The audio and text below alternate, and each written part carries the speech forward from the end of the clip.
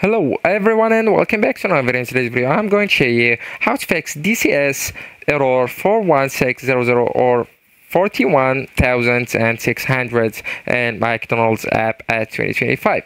So to solve the issue you will need to disable any VPN or proxy.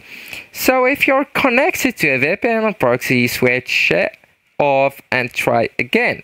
This alone resolves the issue for many. Right, so try turning off your VPN, and also you can sign out and sign in fresh. And the app, go ahead and tap on more, the 3 points on the bottom right, and after that just go with my account. Then you will need to tap on log out, the last option on the list. And after that, just go ahead and close the app completely from the recent apps. So just go with the recent apps and swipe it away.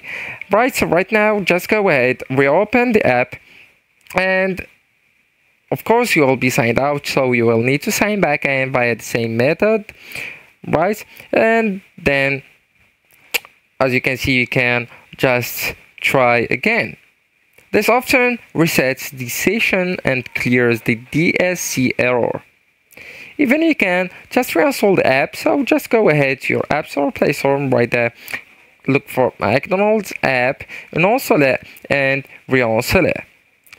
Right, so before you reinstall the app, you will need to reboot your device. So just go with reboot, and after that just go and tap on your App Store, Play Store, and install it. For the Android users, you have another option, so you can just go to the settings, and after that just scroll down a bit until you can see the apps option. Go with it, then select the second option, manage apps, then just look for McDonald's app. Right, so once you find it, just go and tap on it. Right here, you will need to tap on storage, then go with clear data, that option that's located on the bottom of your screen, and then go with clear cache, then okay.